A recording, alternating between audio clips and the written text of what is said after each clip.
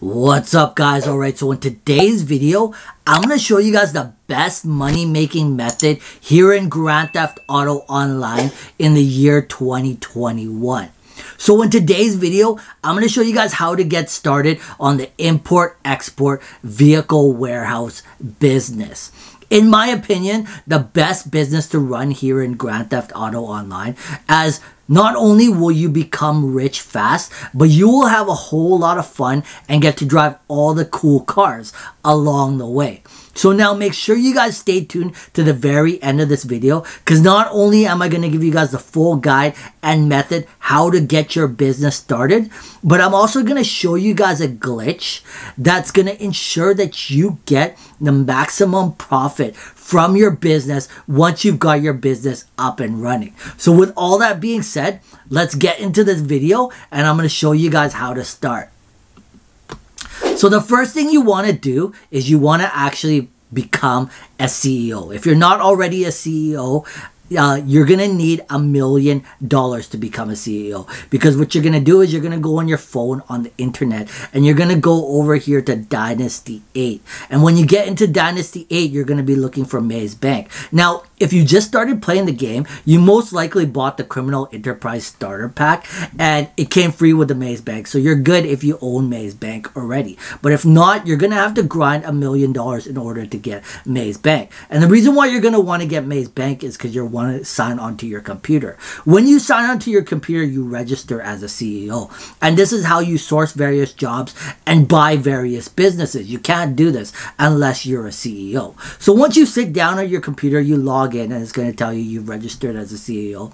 You're going to see these various things right here. You're going to click on vehicle cargo. Now you're going to want to purchase a vehicle warehouse, which is going to cost you $1.5 million. Now, there's a few various vehicle warehouses that you can purchase. The main thing you're looking for is you're going to want to buy a 40 vehicle warehouse. Most of them are 40 vehicle warehouses. Some are $2 million, some are $1.5 million.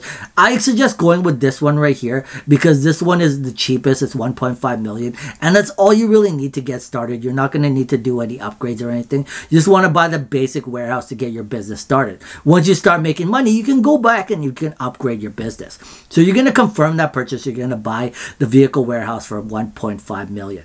After you've purchased your business, you're going to see there's a green button here, source vehicle. Now, every single time you want to get a job, you've got to come here to your computer, and what sourcing vehicle means, you're setting up the job. So now you're on your mission to steal a vehicle, and you're going to have to do this every single time you want to steal a vehicle. Now, once you get into the field, you're going to see that there's a lot of shiny cars around. You don't want to be deceived because you want to make sure you're getting the right car. Usually the right car is around the bushes, and there's some NPCs standing around and making your job a lot harder to steal that vehicle. You don't really have to worry about it too much. You just got to pull out a gun and you just got to take them out, because honestly, they're just really like standing around.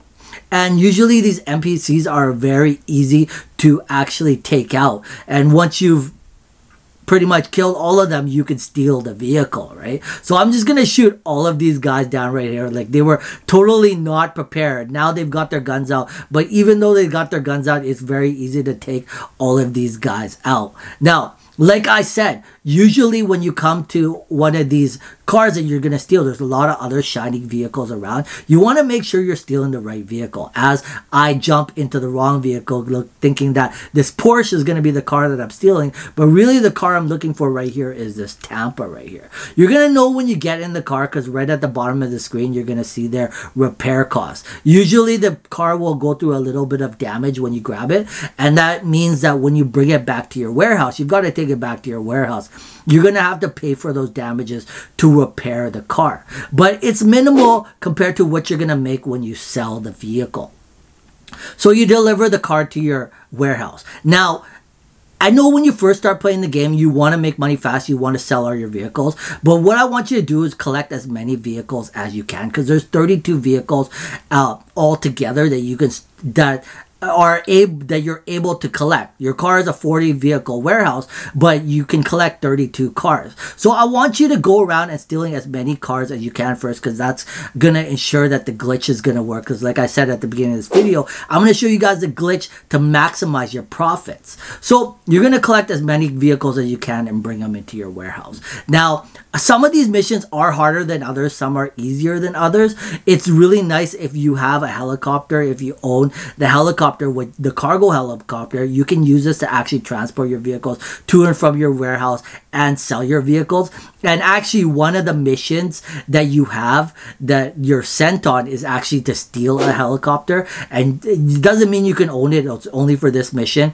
And basically, when you get to your point, because the car is on the water, there's going to be some NPCs there. So what you want to do again is you're not going to just try to steal the helicopter because they're going to be shooting at your helicopter. So you want to land somewhere, you want to get your gun out, and you want to kill all the NPCs first before you go after that vehicle. But again, a lot of these NPCs are very easy to take out and then steal the vehicle. They're kind of just there as a distraction.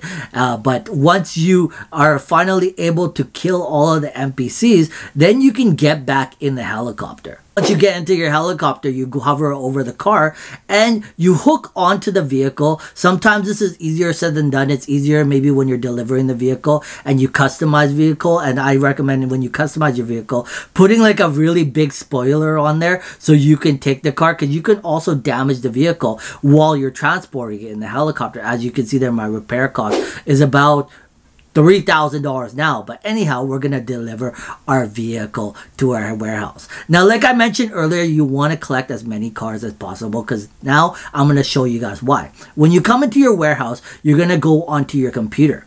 And when you go onto your computer right here, you're going to log into your computer and it's going to show you all the vehicles in your warehouse. If you collected all 32 vehicles, like I said, the reason why I told you to collect all 32 vehicles is until you have all 32 vehicles, the system will not allow you to get double vehicles. So it will ensure that you collect all of the vehicles. There's 10 standard range vehicles, there's 10 mid-range vehicles, and there's 12 top range vehicles. But until you reach the max 32 vehicles, the game will not allow you to source the same vehicle. So the glitch that I'm going to tell you guys is the 32 car glitch, because after you've collected 32 vehicles, you can collect multiple vehicles. But this is going to ensure that you make the maximum profit, because if you're only selling top range vehicles, you can make $100,000. You're gonna have to spend on cost. Now, as you can see here, we're gonna sell one vehicle here. As you can see, if I sell private, I'm gonna make $40,000. If I sell to showroom, I'm gonna make $70,000. But if I sell this to a special dealer, I'll make $100,000. However, I do have to spend $20,000 to customize it, but that's still $80,000, and that's the maximum profit you will make from selling a top range vehicle. So how the glitch works is if you collect all 32 vehicles, and once you get to that point, you sell your top range vehicle. If you go down to 31 cars in your vehicle, when you go source the next vehicle, the system will always ensure that you're going to collect a top range vehicle, because sometimes going out there to collect some of the mid-range vehicles or the standard range vehicles, that only means that you maybe only make like $38,000 after. So in order to make sure that you're getting the max profit, you want to always be sourcing the top range vehicles. So if you collect all 32 vehicles and your garage is full, you sell one, you've got 31 cars left, the 32 car that you're going to grab is always going to be a top range vehicle. Now, I know when you first start playing the game, you just want to make money fast and you're like, okay, that's great, but I want to make my money back. But after you get to that point and then you've got your business up and running, it makes sense for you to just try to collect all the vehicle first before you sell all the vehicles. And then as you can see here, when we go to deliver our vehicle, sometimes delivering the vehicle is easier said than done. There are NPCs that try to take you out, but like I said, you just want to stop and you want to like shoot at them and take them out before they actually like shoot you out of your vehicle. And then once you've done that, you made it to your delivery. As you can see there, I made $100,000 for selling that vehicle. Now, as long as you have all 32 cars in your garage, every single time you sell that top rated car, you will always source the top rated car. And that's how the glitch works. And tell you the truth, whether or not you're